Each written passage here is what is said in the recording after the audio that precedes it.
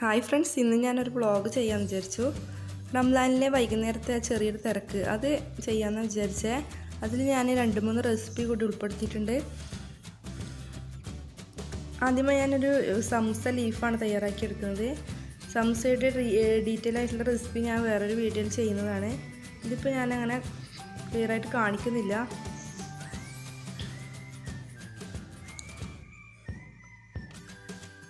ഈ സമൂസ ശരിക്കും സമൂസ ലീഫ് ബേക്കറിയിൽ നിന്ന് നമ്മൾ വാങ്ങുന്ന അതേപോലത്തെ ലീഫാണ് ഇവിടെ ഞാൻ റെഡിയാക്കി എടുക്കുന്നത്.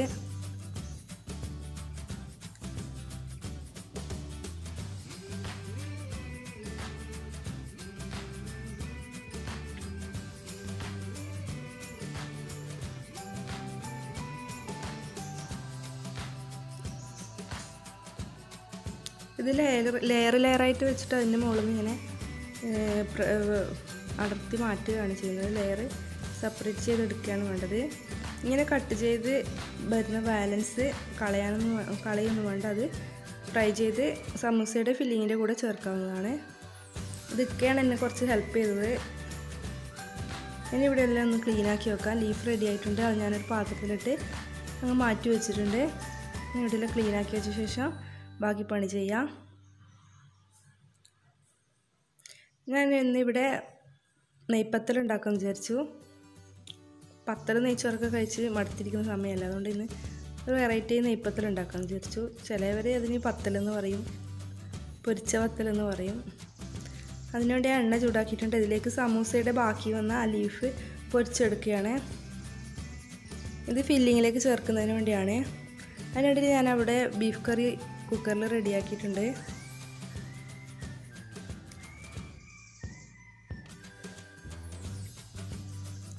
ഇതെല്ലാം ഫ്രൈ ചെയ്ത് മാറ്റി വെക്കാം.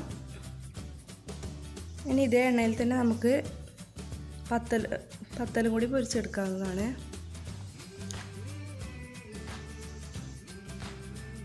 അതിനിടയിൽ ഞാൻ സമൂസയുടെ ഫില്ലിങ്ങും കൂടി റെഡിയാക്കി എടുക്കുന്നുണ്ട്.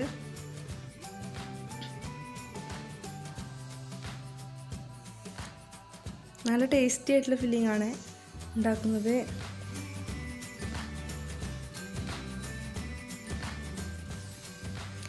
ഇനി മുട്ട വെച്ച് മറ്റൊരു സ്നാക്സ് കൂടി ഉണ്ടാക്കുന്നുണ്ട്.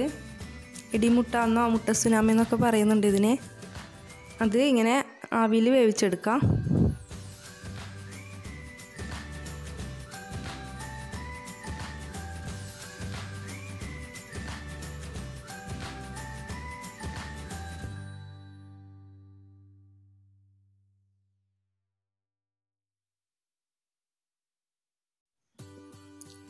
അങ്ങനെ നെയ്പ്പത്തിൽ ഫുള്ളായിട്ട് ഇവിടെ ചുട്ടെടുത്തിട്ടുണ്ട്. അത് ഞങ്ങൾ മാറ്റി വെക്കാം. ഇനി സമൂസയുടെ ഫില്ലിങ് നിറച്ചെടുക്കാം.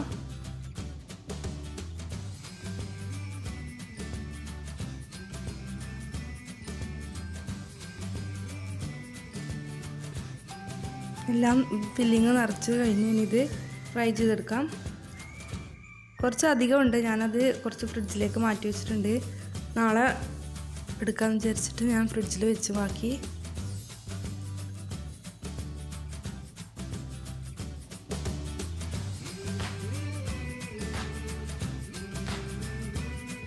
അങ്ങനെ സമൂസ ഏകദേശം റെഡിയായി. ഇനി നമ്മൾ നേരത്തെ ആവിയിൽ വെച്ച മുട്ട എന്തായെന്ന് നോക്കാം. ഇത് ഏകദേശം സെറ്റായിട്ടുണ്ട്. ഇതിന്ന് ഫ്രൈ ചെയ്തെടുക്കാൻ വേണ്ടി മസാല റെഡിയാക്കാം.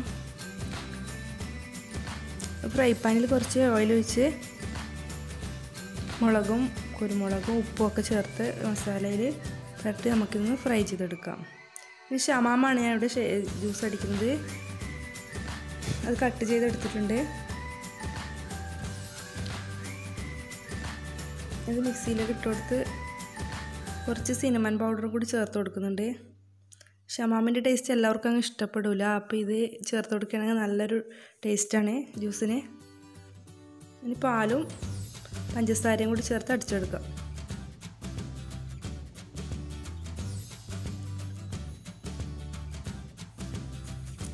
ഇനിയിപ്പോൾ കുറച്ച് ഫ്രൂട്ട്സ് കൂടി കട്ട് ചെയ്ത് വെക്കുന്നുണ്ട്. ഏകദേശം ടൈമായി വരികയാണ്.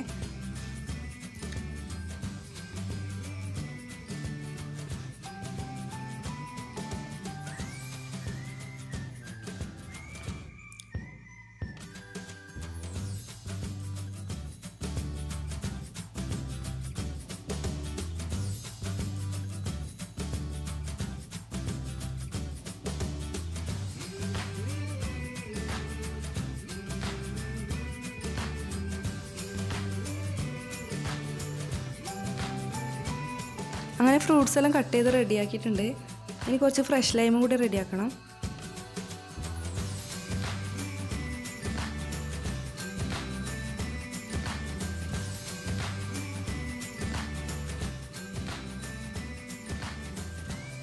അങ്ങനെ ലൈമും റെഡി ആയിട്ടുണ്ട്. ഇതിലേക്ക് കുറച്ച് ഐസ് ക്യൂബ്സും കൂടി ഇട്ട് നമുക്കത് മാറ്റി വെക്കാം. ഏകദേശം ബാങ്ക് കൊടുക്കേണ്ട ടൈമായി വരുന്നുണ്ട്.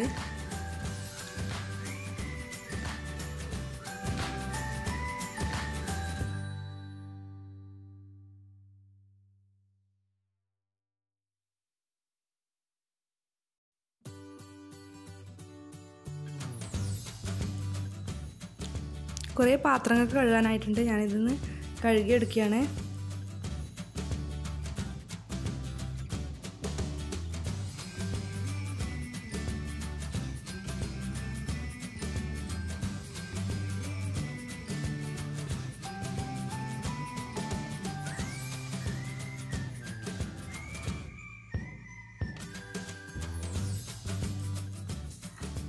അങ്ങനെ പാത്രങ്ങളൊക്കെ കഴുകി കഴിഞ്ഞിട്ടുണ്ട്. ഇനി എല്ലാം ടേബിളിൽ കൊണ്ടുവെക്കണം. എനിക്കും ഇക്കാക്ക് വേണ്ടി 2 ഗ്ലാസ് ചായ കൂടി ഞാൻ റെഡിയാക്കി എടുത്തിട്ടുണ്ട്. അപ്പോൾ ഈ വീഡിയോ ഇവിടെ ഞാൻ അവസാനിപ്പിക്കുകയാണ്. ജ്യൂസും ലൈമൊക്കെ ഉണ്ടായാലും ഇക്കാക്ക് തണുത്ത വെള്ളം മസ്റ്റാണ്. ഞാൻ അതുകൂടി ഒരു ഗ്ലാസ്സിലേക്ക് ഒഴിച്ച് വെക്കുകയാണ്. അപ്പോൾ ഈ വീഡിയോ ഇഷ്ടപ്പെടുകയാണെങ്കിൽ ലൈക്ക് ചെയ്യാനും ഷെയർ ചെയ്യാനും മറക്കരുത്. അപ്പോൾ അടുത്ത വീഡിയോയിൽ കാണുന്നവരെ അസ്സലാമു അലൈക്കും. Thank you for watching.